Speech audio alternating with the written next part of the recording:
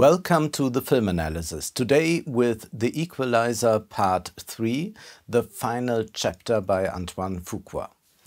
A bad film not only by film criticism standards, but also by ethical standards. The point is not to moralize falsely. It is perfectly legitimate to enjoy scenes of violence on screen if the film's attitude is ethical, which is unfortunately not the case here. It is a perfidious, sadistic film. Denzel Washington once again plays Robert McCall, who has a matter to settle between some Sicilians who don't mean well by him and are viciously punished for it. But he also suffers injuries, and it almost seems as if he will die at the beginning of the film. But he is able to save himself. He gets into the hands of a doctor who takes care of his injuries. In a coastal town in Italy, he comes to rest and slowly regenerates. At first, he still walks with a cane through this contemplative village with its quirky but lovable inhabitants. But it soon becomes clear that this idol is deceptive. For the Camorra is up to mischief and terrorizes the population. And now it is a question of time until McCall has enough strength again to confront these villains. The film establishes a touristy, exotic view of this coastal town, and it remains true to this view until the very end. The film never questions to what extent this exoticism makes sense, and the simplicity worshipped here naturally follows a logic of the glorification of the simple life that we cannot find very credible. The film's taciturnity is also striking. Even if there is talk now and then, it is at most banalities about the way Robert McCall drinks his tea, or questions of meaning are murmured such as, "Do you believe in miracles?" It's not about moralizing when we talk about this film. Of course, we go to the cinema to see scenes in which people shoot at each other in a virtuoso way. But it must be virtuoso. And the question arises, in what context do they do it? How is all this staged aesthetically? Aesthetics has an intrinsic value, hence why violence can also be enjoyed as art. But you must carry an aesthetic like John Wick, for example, or old Bruce Lee films. But Equalizer Part 3, as its predecessors, does not offer such an aesthetic. The film doesn't offer even one unique scene. Director Antoine Fuqua still hasn't developed his own style.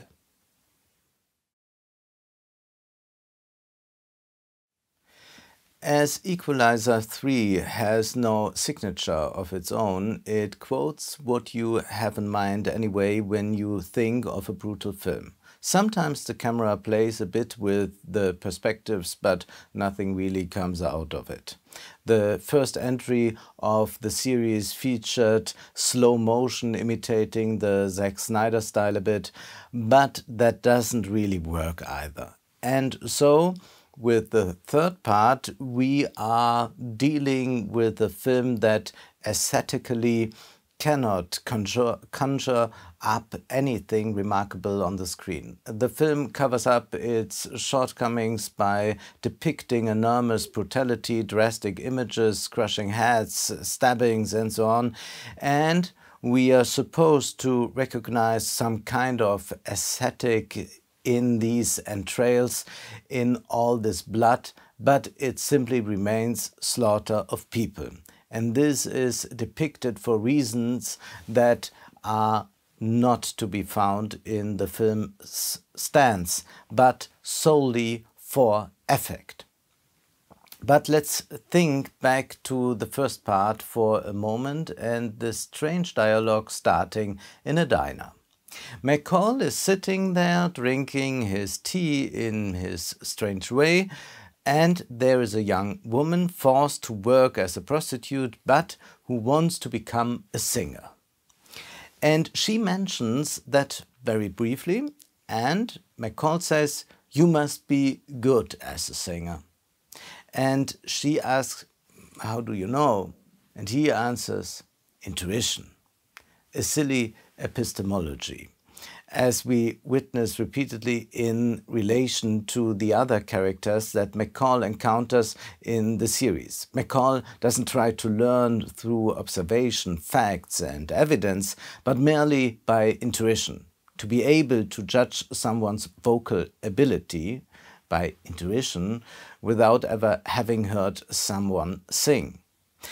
Now, let's look at the third part and stay with this intuition and with the morality the film wants to establish.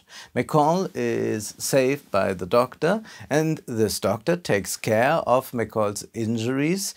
A good deed. He acts according to a doctor's duty. He must help the injured man, but the other villagers are not doing anything good or bad, they are just there. McCall sees them and recognizes good people in them. They don't even have to demonstrate this through actions, just as the singer doesn't have to demonstrate that she is a good singer. He just feels that she is a good singer and they are good people. Quite anti-intellectual. Here one look is enough and you already know who is good or bad. And the members of the Mafia are staged accordingly. They are the bad guys, they appear like caricatures, and we as the audience are supposed to look them in the face and realize, just like McCall, they are the bad guys, even before they acted. And in fact, they act badly later, enabling us to say, yes, these are the people who do evil. McCall's taciturnity is supposed to radiate wisdom, but all we hear is emptiness wafting in his head. When he opens his mouth, all that comes out is nonsense. In the first part he talks about body, mind and soul, which you can also read on any Teof calendar. And now in the third part he asks whether there are miracles, he asks questions about religion and God, or he expresses maxims as, "I like order." McCall is a subject of maximum uncertainty. Individual fads like the thoughtful drinking of tea with several serviettes solve this insecurity, but these habits do not mature into a ritual because they are groundless. This uncertainty is further minimized by reducing the space for action. The Sicilian coastal town seems to be cut off from modernity. International and ultra-modern, only the Camorra operates, while the other inhabitants seem like survivors of the 19th century.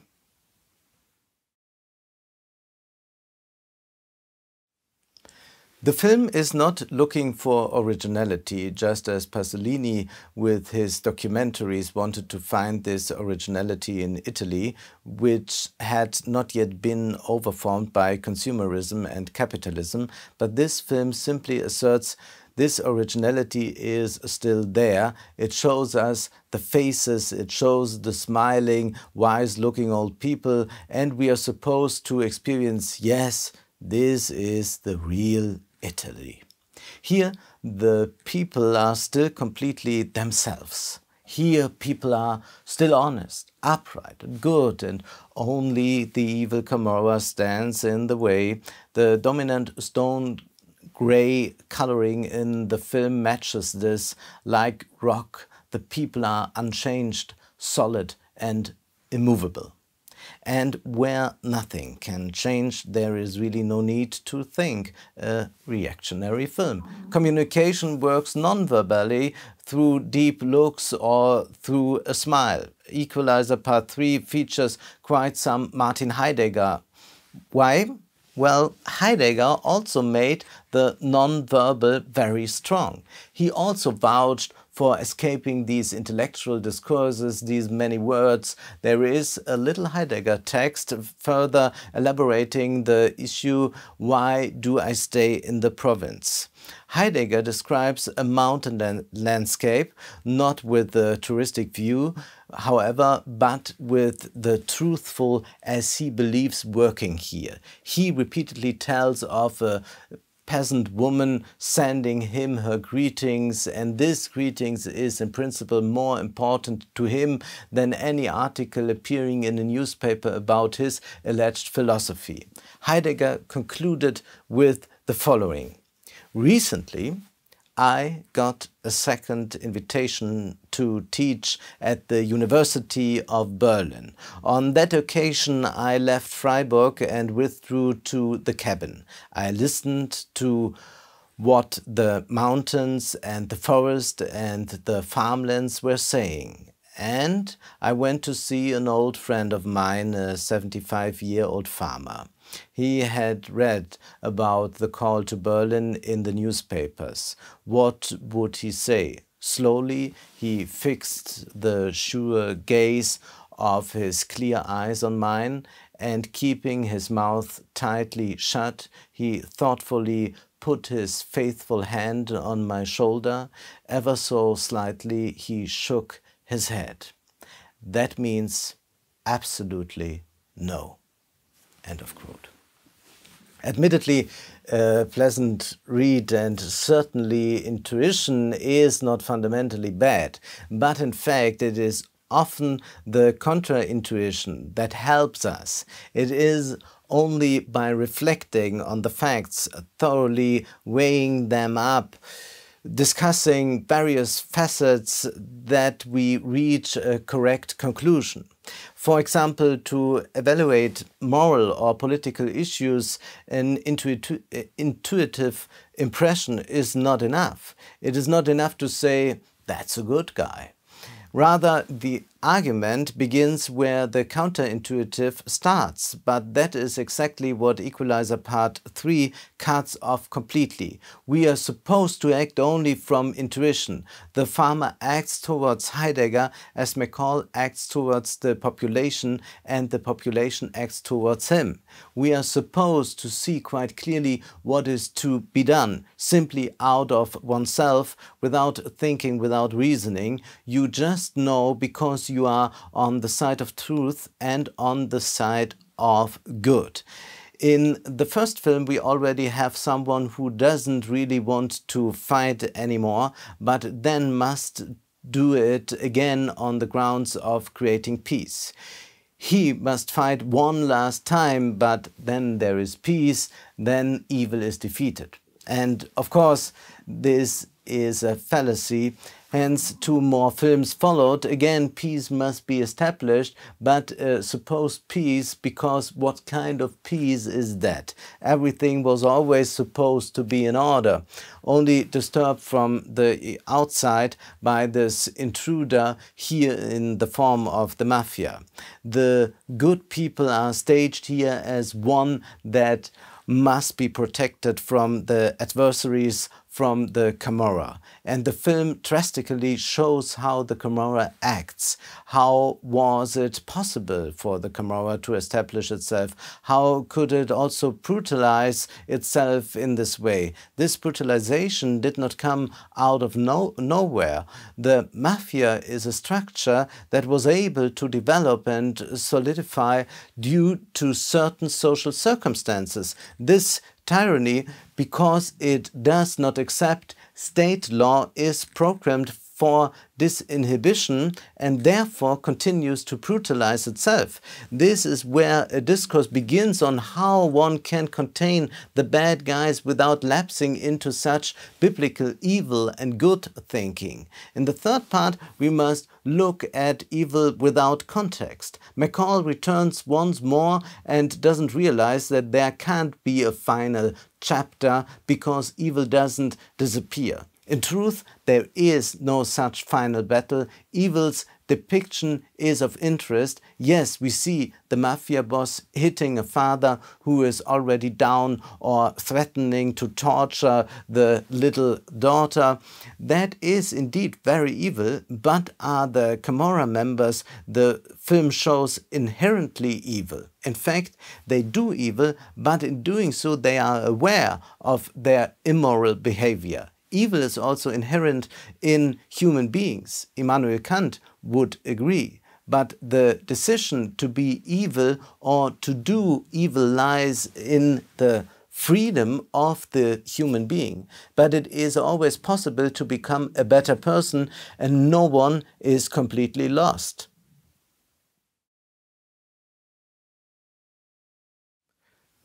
The Milgram experiment has shown how much evil is also inherent in us. It illustrates how quickly we can realize the evil we do within ourselves. In the case of the Camorra henchmen, we are not dealing with the radically different, which must be eradicated so that we can be the pure, the good. Even though Equalizer 3 attempts to evoke a battle of the good guys against Satan. In its Italian setting, the film heavily features biblical motives quoted implicitly and explicitly. Equalizer 3 tries to create a final battle in which good is supposed to triumph forever. But as I said, the final chapter cannot exist. Even the cruelly acting Camorra boss is a human being, which is why we should look at the film's finale differently. And perhaps many did just that. And perhaps it was intuition that first opened this interpretation. Because intuitively we feel sorry for people who are tormented.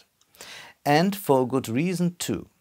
The finale boils down to the Equalizer cracking down. But then there's that one last one, the head of the Camorra. He must be taken down, but the point here is not to have a quick fix, but for the film to exhibit how ostentatiously you should torture an evil person. And that's exactly what the Equalizer does. He gets to his head honcho, fight ensues, and suddenly this boss is badly wounded and drugged, and we see this mafia boss dragging himself on all fours through the narrow streets of the village, somehow trying to gasp for air, finally dying miserably. But there are parallel montages to a Maria procession also taking place in this village. The good people are shown praying to Mary, organizing this procession. They pretend to be the good ones. Here is the last bad guy dying on this road like an animal. But of course, precisely because everything is already so religiously charged, one thinks of how Jesus was forced to carry his own cross to execution, how he dragged himself through the narrow streets. Exactly these images suddenly glimmer, and even if they don't, we see here how a human being is tortured, how certainly broke bad, and would also do so if he were not prevented from doing so. But suddenly our attitude to it differs. Unless we are wholly unethical like the film, take an ethical stance to what we see, suddenly we see the perfidy in the message of the Equalizer 3 and recoil from what we see. It is a very heinous scene that is being played out. We wait for a human being to die. As we experienced in the first part, but here implemented much more drastically. Remarkably, even a film as bad as Equalizer 3 succeeds in producing a bit of surplus. In the end, the depiction becomes smarter than its creators, even turns against them and makes us feel pity for the supposed bad guy. If we don't feel this pity, we should ask ourselves to what extent we are sadistic. Are we so sure that we are not the bad guys when we enjoy an individual being tortured?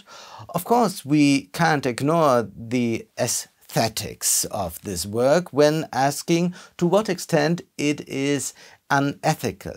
And in doing so, we must talk about the position of the camera, literally how someone holds the camera.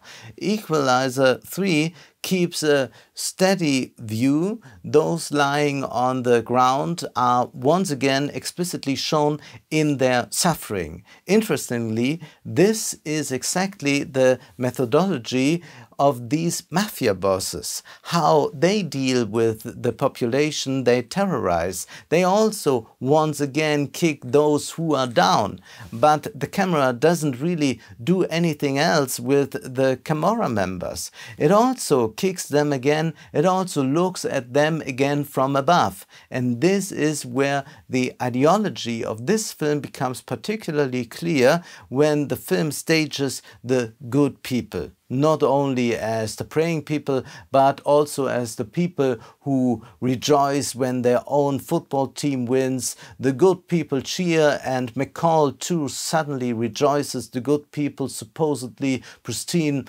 they are staged here in all their purity, almost carrying fascistic elements. McCall says, "Through these people I begin to understand what true peace is."